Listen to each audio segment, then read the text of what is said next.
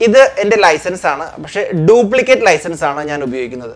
എൻ്റെ ലൈസൻസ് ഒരു തവണ നഷ്ടമായത് കാരണം ഞാൻ ഡ്യൂപ്ലിക്കേറ്റ് ലൈസൻസ് ആണ് എടുത്തത്. ഞാൻ അന്ന് ഡ്യൂപ്ലിക്കേറ്റ് ലൈസൻസ് എടുക്കുന്ന സമയത്ത് ഓൺലൈൻ അപ്ലൈ ചെയ്യാനുള്ള പ്രൊവിഷനൊന്നുമില്ല. പക്ഷേ ഇന്ന് നമുക്ക് ലൈസൻസ് നഷ്ടപ്പെട്ട് കഴിഞ്ഞാൽ ഓൺലൈൻ അപ്ലൈ ചെയ്യാനുള്ള പ്രൊവിഷൻസ് ഉണ്ട്. എങ്ങനെയാണ് എന്നാണ് ഞാൻ എക്സ്പ്ലെയിൻ ചെയ്യുന്നത്. My name is ഇബാദ് Rahman. Welcome to my video blog. നിങ്ങൾ ആദ്യമായിട്ടാണ് എൻ്റെ വീഡിയോ കാണുന്നതെങ്കിൽ എൻ്റെ യൂട്യൂബ് ചാനൽ സബ്സ്ക്രൈബ് ചെയ്യുക, അതുപോലെ തന്നെ എൻ്റെ ഫേസ്ബുക്ക് പേജും ലൈക്ക് ചെയ്യുക. നമ്മൾ ഇന്നത്തെ വിഷയം എങ്ങനെ ലൈസൻസ് നഷ്ടപ്പെട്ട് കഴിഞ്ഞാൽ ഡ്യൂപ്ലിക്കേറ്റിന് അപ്ലൈ ചെയ്യാം എന്നുള്ളതാണ്. ആദ്യമായി ഞാൻ ഒരു കാര്യം പറയുകയാണ്.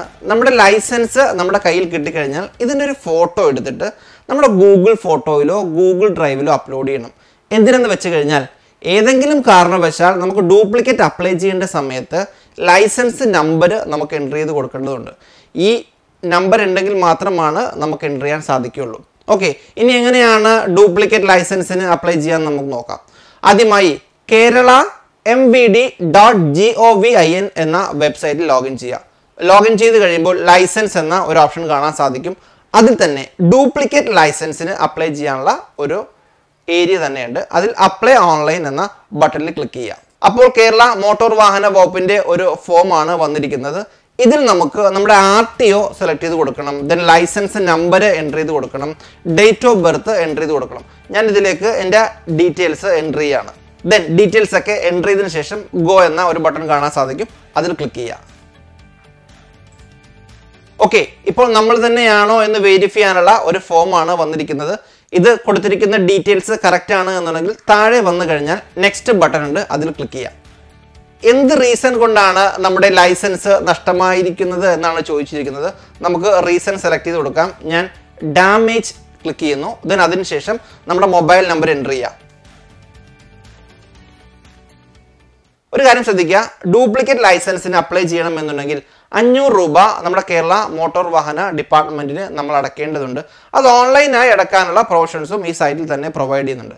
അതിനുശേഷം നമ്മളെല്ലാം ചെയ്തതിന് ശേഷം ഒരു പ്രിന്റ് എന്ന് പറയുന്ന ഒരു ഓപ്ഷൻ കാണാൻ സാധിക്കും. അതിൽ ക്ലിക്ക് ചെയ്യാം. അതിൽ ക്ലിക്ക് ചെയ്ത് കഴിയുമ്പോൾ നമ്മൾ കൊടുത്ത എൻട്രിയുടെ ഒരു PDF ഫോം നമുക്ക് ഡൗൺലോഡ് ആവുന്നതാണ്. അത് ഞാൻ ജസ്റ്റ് ഓപ്പൺ ചെയ്യുകയാണ്.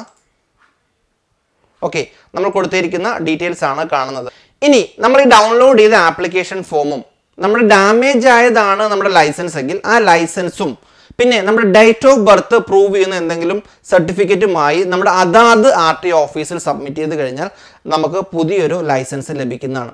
അപ്പോൾ ലൈസൻസ് എങ്ങനെയാണ് ഡ്യൂപ്ലിക്കേറ്റ് അപ്ലൈ ചെയ്യുന്ന എന്ന വീഡിയോ ആണ് ഞാൻ എക്സ്പ്ലെയിൻ ചെയ്യുന്നത്. അതായത് ഞാൻ ആദ്യം പറഞ്ഞ പോലെ തന്നെ ലൈസൻസ് കിട്ടുമ്പോൾ തന്നെ അതിൻ്റെ ഒരു ഫോട്ടോ എടുത്ത് വെക്കണം, എങ്കിൽ മാത്രമാണ് ഈ ഡീറ്റെയിൽ ഒക്കെ നമുക്ക് എൻ്റർ ചെയ്യാൻ സാധിക്കുകയുള്ളൂ. ലൈസൻസ് എങ്ങനെയാണ് ഡ്യൂപ്ലിക്കേറ്റിന് അപ്ലൈ ചെയ്യുക എന്നുള്ള രീതി നിങ്ങൾക്ക് എല്ലാവർക്കും മനസ്സിലായി എന്ന് വിചാരിക്കുന്നു.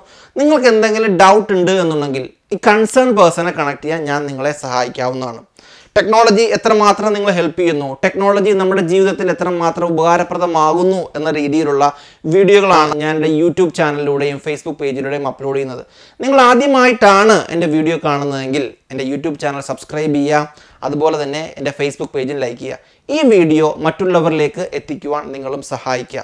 ഒരു പക്ഷേ ലൈസൻസോ എങ്ങനെയാണോ ഡ്യൂപ്ലിക്കേറ്റ് ചെയ്യുക എന്ന് വിഷമിച്ചിരിക്കുന്ന നമ്മുടെ സുഹൃത്തുക്കളോ സഹോദരങ്ങളോ ഉണ്ട് എന്നുണ്ടെങ്കിൽ അവർക്കിത് ഹെൽപ്ഫുൾ ആവുകയും ചെയ്യും.